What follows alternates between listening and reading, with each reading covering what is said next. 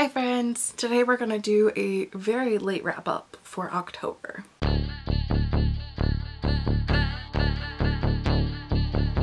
In the month of October, I read a whopping 4 books. I was calling October Arctober because I had a lot of arcs to read.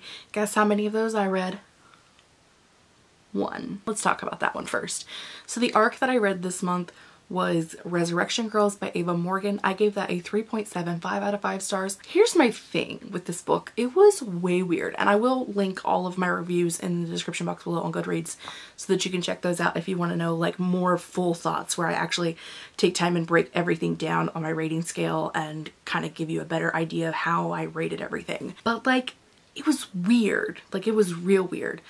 I'm not 100% sure how I feel about this book. It was, in case you missed, it was weird. It's one of those things, it reminds me a lot of Wink Poppy Midnight by April Genevieve Tucholke, where it's just like, there was so much going on that I didn't understand that like, I don't know if it made me like it more or made me like it less, but I ended up really enjoying it and crying, but also there was some crap I really didn't like.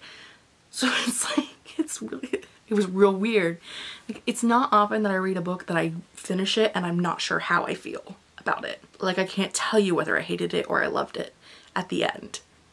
So it was one that I really desperately needed the rating scale that I have in order to figure out how to rate it.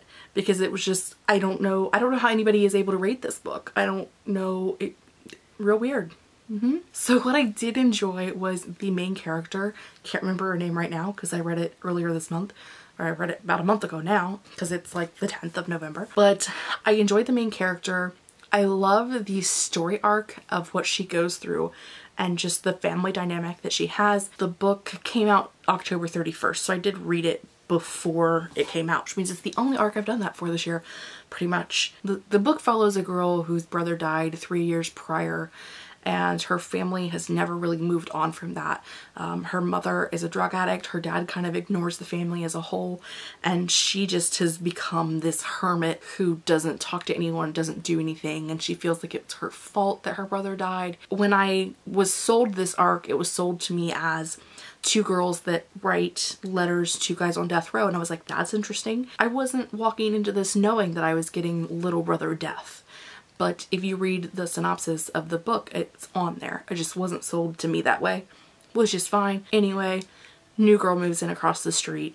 She's got some weird hobbies and some weird family members. And I think if you are familiar with the pagan ideal of the mother maiden crone, then these women will make a lot more sense to you. If you are not as familiar with it, it probably will be a little weird for you, or maybe even a big surprise for you, how everything all ends up. It's a real weird story. So the things that I didn't like was the neighbor girl that moved in. Again, I cannot remember her name right now, but the neighbor girl that moved in, I did not like her character. She was just off the wall and did not. I mean, I guess that's the point, but I didn't like her. I don't have to. I mean, I guess it was just very different. And I think if you like weird stories, or if you like things that are contemporary with just where you have to disbelieve just enough for the weird part of it, I think you would enjoy it. If you like watching a family grow from trauma, you would probably enjoy it. It's one of those ones that's just so hard to explain. And I think you have to read it and you have to experience it for yourself to truly know if it is something you would enjoy. Because again, I read it and I'm not sure if I liked it or not. I'm having a mental breakdown right now as we speak, trying to figure out whether I liked this book or not. 3.75 out of 5 stars. So I enjoyed it. I liked it. I didn't love it, but I also didn't hate it. I don't know. Let's talk about something else. Let's go to something easier. Let's go to the TMI graphic novel, volume 3. This just came out on like the end of October. I gave this a 4 out of 5 stars. I love these. This one follows the first half of book 2 of the Mortal Instruments. So the first half of City of Ashes. It ends, is it spoilery to say it ends after Jace's first trip to the boat? If you have read it before, you'll know what that means. If you haven't read it before, you won't. But yeah, it ends right after Jace's first trip to the boat. I enjoyed it. I don't love Cassandra Jean's artwork. Like, I totally appreciate it because it's not something that I could do. In comparison to the stick figures that I draw, it's great. but I have been reading a lot more graphic novels, and there are other art styles that I like more than this. Doesn't mean I don't like it, it just means that it's not my favorite art style, and I think that's why I didn't give it a 5. Again, Cassandra Jean, I love that she brings these characters to life, and she brings them to life in a way that is a way that I would see them.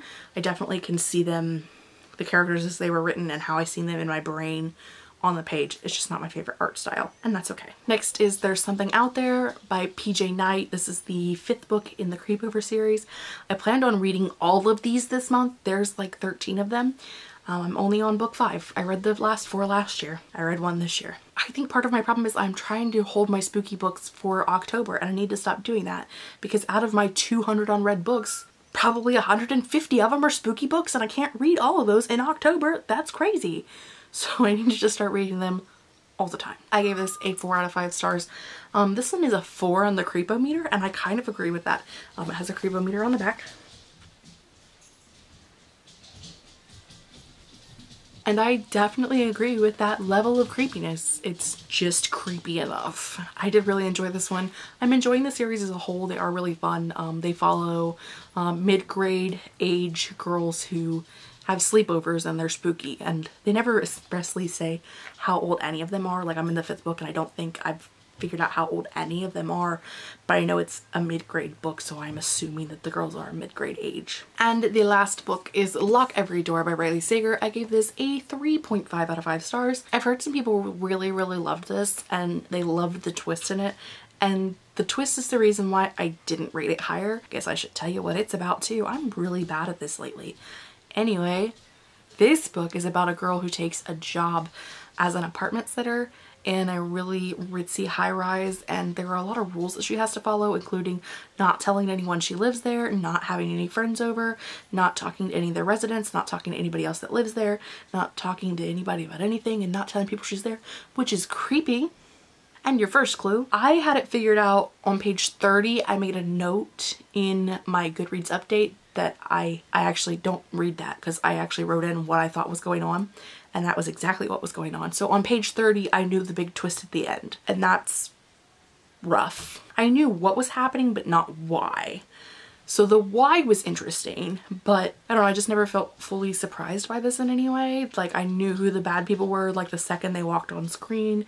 Like, I knew that they were shady and kind of what their motivations were within like a page or 2 of meeting them. So there was nothing that was really huge that was just like, So you ask, why did I give it a 3.5 out of 5 stars? I enjoyed the writing style. The writing style for me was really fun, and I really liked the main character, and that's Jazzy outside howling / whining because she feels like she's being ignored, and that's possible. But I enjoyed the writing style, and I enjoyed like the historical aspect of it, where there have been creepy things going on in this place for many years, and part of the main character figuring out what's happening is her doing research and studying what had happened in the previous years. And I enjoy that about a story. I enjoy stories where they look up and try to solve old murders and old things that have happened. And there's even her sister went missing when they were younger, so there's also that aspect of it where, you know, she's at some point still trying to figure out what had happened to her sister, and it's just a really interesting story in that aspect, and I do like that aspect of it. If you check out the full review on Goodreads, I have everything broke down on how I rated it and why, and I think that if this, and especially Resurrection Girls, if you're like, I don't understand, go check out that review, and that will kind of explain how I got to where I got with everything, because sometimes it takes that to kind of figure it out. And that's why I have the rating scale that I have, and not just like, this book was okay, 4 stars. Like, I try to break everything down and rate it. I have a video about that, and I'll link it in the description box below as well on how I rate books. So those were 3 of the 4 books that I read this month. If you've read any of these, if you have thoughts about them, leave them in the description box below. I would love to chat about the books with you, because after all, that's why we're here. If you have any specific questions about any of those, please feel free to ask that as well. If you feel like I missed something or glossed over something that you want to know, I would be happy to discuss that with you further. That is all I have for today. I post reading, writing, book, and planner related videos on Mondays and Wednesdays, and bonus videos on the weekends. So if you don't want to miss anything I have going on in the future, make sure you subscribe. And until then, I will see you guys next time. Bye!